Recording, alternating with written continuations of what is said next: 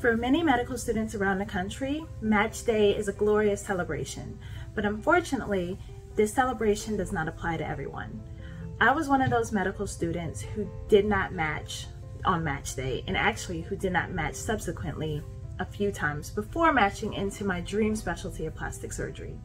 The first time I didn't match, I remember feeling so alone and hurt and sad and just feeling like I wanted to crawl into a corner and die. The good news is, what most people don't tell you is after completing an intern year and passing all 3 of your medical licensing board exams, you are eligible to obtain your license in many states as an osteopathic physician.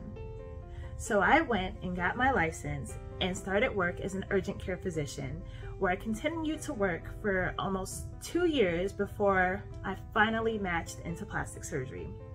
During those 2 years, every time I saw an open surgery position, I was submitting my applications, I was interviewing and getting rejected constantly.